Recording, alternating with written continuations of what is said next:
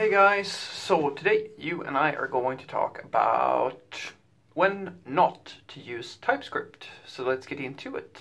Basically the subscriber question here is, so I got a comment on the comment section where the question basically was, because this person wanted to see because there is a lot of hype around about TypeScript these days, and this person just wanted to get a feel for when to use it and when not to use it.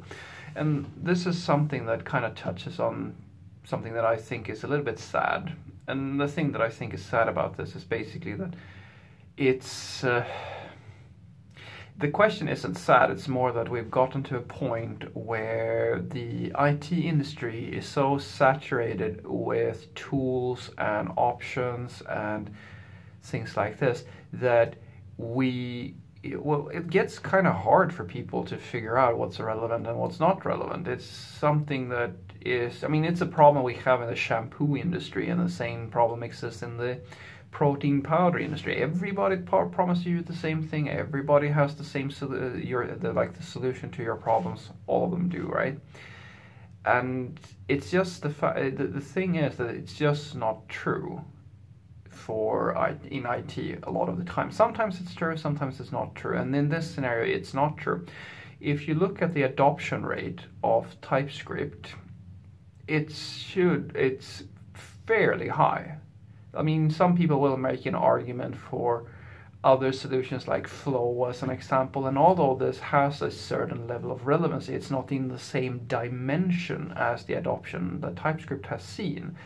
In the last report, this year's report, 2019's report, the popularity of TypeScript went up 7 positions.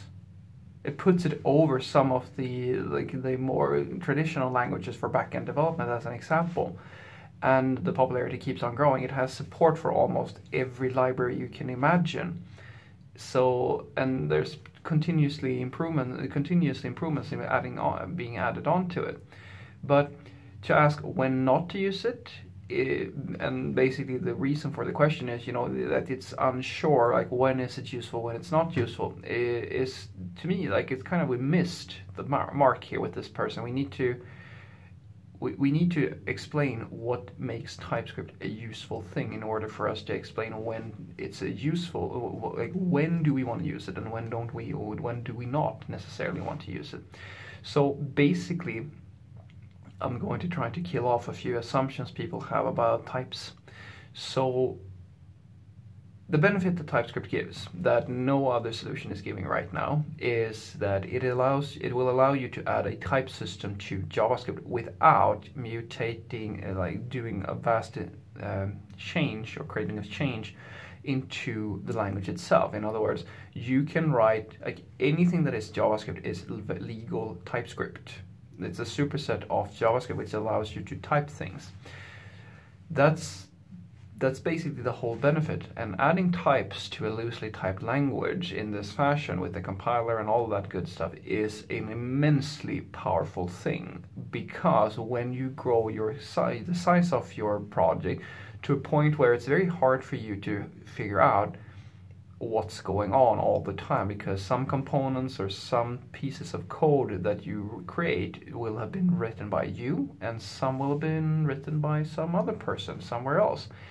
And as the project grows, you have people who have built on top of each other's work, and there's not always a perfect match, especially when it's a loosely typed language, between the different people's solutions. And that basically, it leads to legacy, it leads to misunderstandings, it leads to the classic, you've probably seen it many times, where someone passes in some value that isn't supposed to go into a specific function. In React land, one of the most common things is that you see people, like in the log output, that there's a warning that, oh, you're passing in a string, but it should have been this, or it should have been a number, or things like that.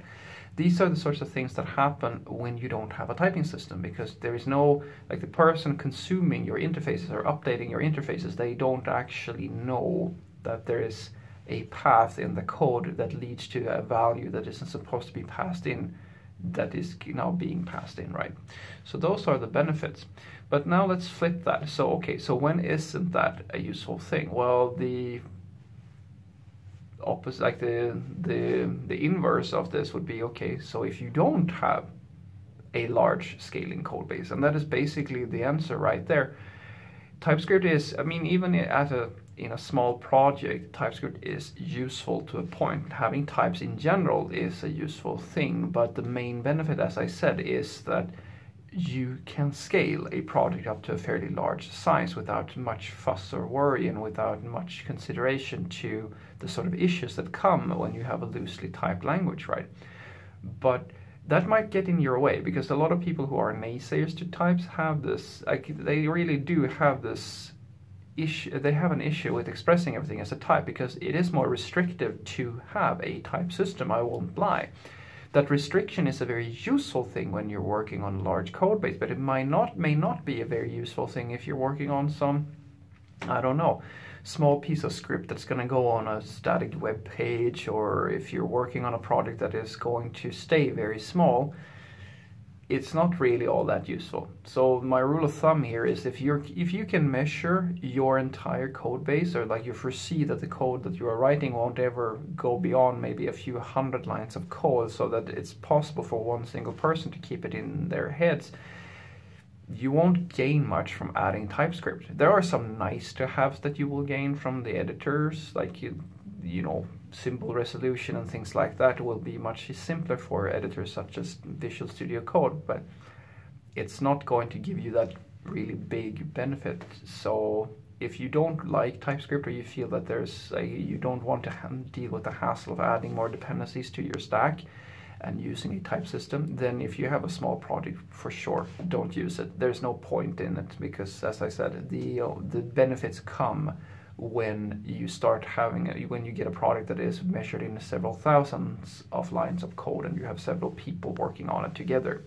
So what I want you to take away from this is that in general, TypeScript is a very good thing to add to any serious project, I would say, but there are absolutely instances where it may not be so useful to you, and those instances are usually you're going to do something that is either very short-lived, a temporary script that's going to run like a migration job, or like a small script that's going to do something trivial, or a small static website or blog or something like that, where you're not actually going to have more than one contributor most likely, or that you're not going to measure your code in more than a few hundred lines of code.